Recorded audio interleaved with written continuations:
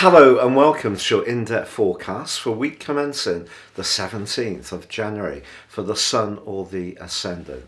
As ever, I'm going to give you a broad overview of what to expect this week before diving deep and sharing in forensic detail for each of the 12 zodiac signs what is in store. So this week begins with a very potent full moon in the sign of Cancer. The sign of Cancer is governed by the moon. So the moon being here is, if you like, in its home birth. But this opposition with the sign of Capricorn is very marked because in Capricorn, Pluto, the planet of change, is very closely tethered to the Sun, and therefore the moon's in an opposition to Pluto as well as the Sun. When the moon and Pluto are in the mix in an opposition, that can create a polarization, and it can be quite difficult to find a balance. Now the moon's asking us to stay mindful as we punch our way towards our goals, ambitions and targets, very Capricorn energy and very much the physical world. The Cancerian energy is reminding us that we must stay in touch with how it feels, and if something feels not so comfortable, even if it's given us some form of success or progress, just to try to reconfigure things so things are a little bit better aligned. And this energy will last for the next 2 weeks. If you'd like to know more about the full moon, you can join me for my deep dive video by seeing the link beneath this show.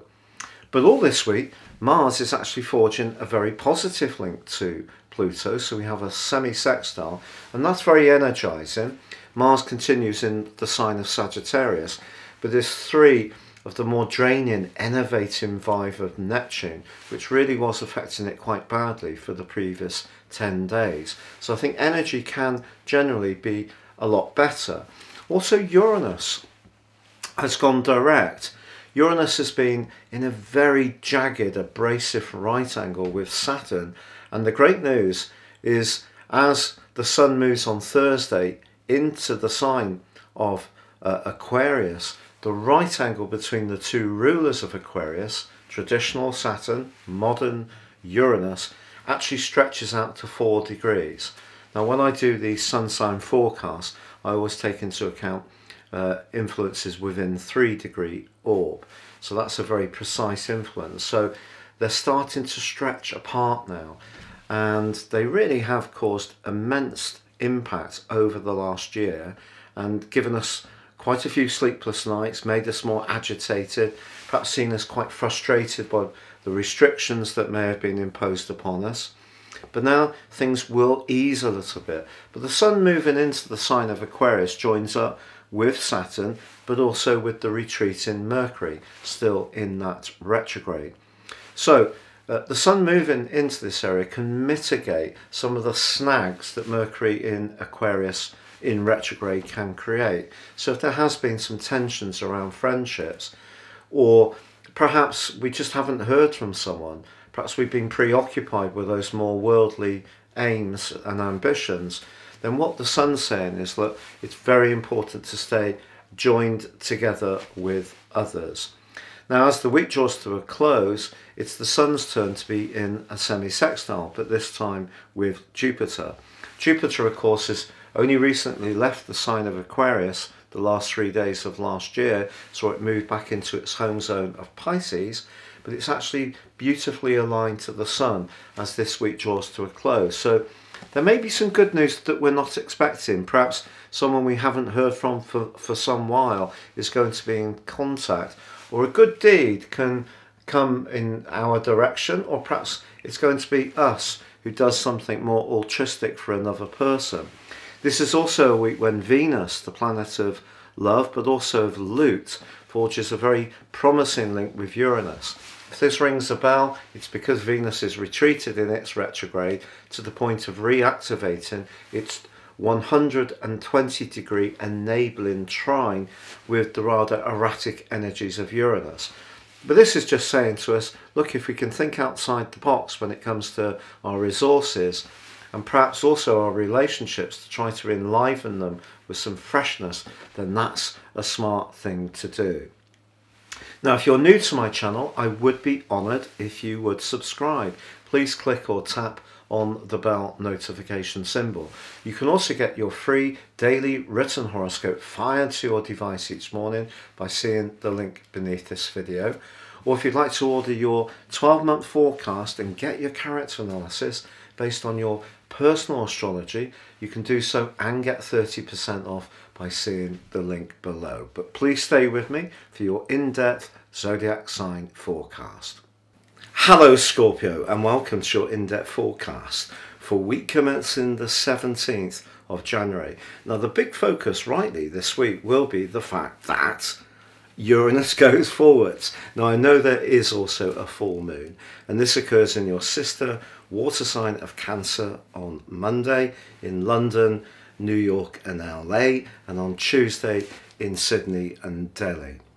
But you know, the other really big event this week for your sign is the fact that your two rulers, your traditional ruler of Mars, your modern higher octave ruler of Pluto, are in a semi-sextile for the whole of the week. So if you're wanting to do better around your financial situation, this combination can give you tremendous drive and verve and enthusiasm to express your ideas with real passion. But of course the full moon does go across the 3rd and 9th house axis. The 9th house, where the moon is very much about your desire to widen your horizons. Now sadly for many people travel is somewhat limited, but if that doesn't apply for you, this full moon could give you the urge to break out and do something more varied and spontaneous.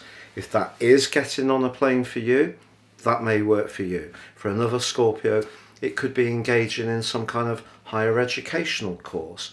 Anything which stimulates your higher ideals is really going to be very good on the back of this full moon. But because Pluto, your ruler, is very, very close to the sun, it is possible that your viewpoints, your belief systems can go through over the next 2 weeks somewhat of a sea change.